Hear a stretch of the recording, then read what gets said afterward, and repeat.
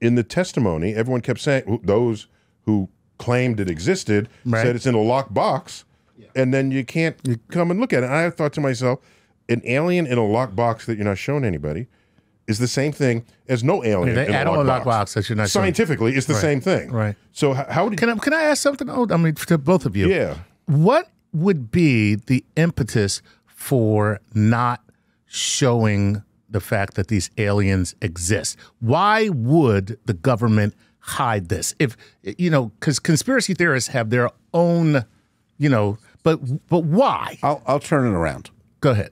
I've worked with government agencies for a long time. Government agencies leak.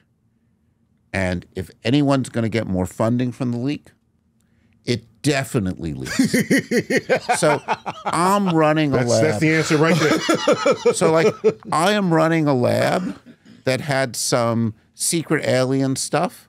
If it leaks and there's lots of information and the alien bodies are shown, I get more funding. Of course. So one of the reasons that I don't believe the conspiracy theorists is I trust people to look out for their own economic self-interest.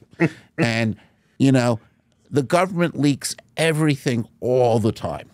My favorite quote is from Ben Franklin, from his Poor Richard's Almanac. Yes. He said, 3 people can keep a secret if 2 of them are dead.